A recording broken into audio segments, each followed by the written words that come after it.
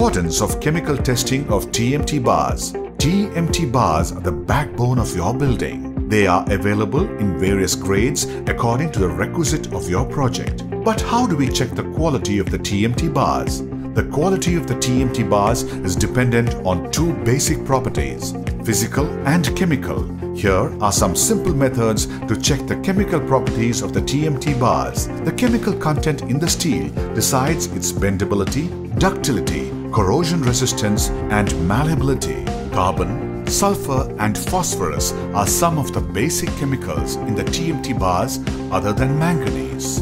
When maintained in right levels, the resultant TMT bars would be of superior quality. Carbon equivalent is also a very crucial factor that needs to be checked, and this improves the weldability of the steel. It should not exceed 0.42%. The level of these chemicals in steel can be identified through a spectrometer. The permissible limit of each chemical varies according to the grade. Here are the parameters for some of the commonly used grades of TMT. Usage of alloys like copper makes the TMT bars corrosion resistant. This chart shows the chemical composition of a typical corrosion resistant steel CRS bar. The composition of chromium and copper in the CRS TMT bar is a differentiating factor between a regular and CRS bar. Check for copper content in TMT bars. These tests are done batch-wise by the manufacturer, and the mill test certificate of each batch will be available with the seller.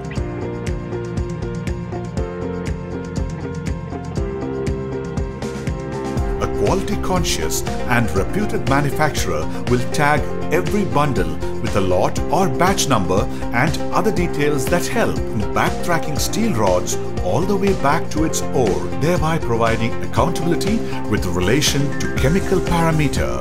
These are some of the factors to be taken into consideration while choosing the right TMT bars. Issued in public interest by Pulkit TMT Bars.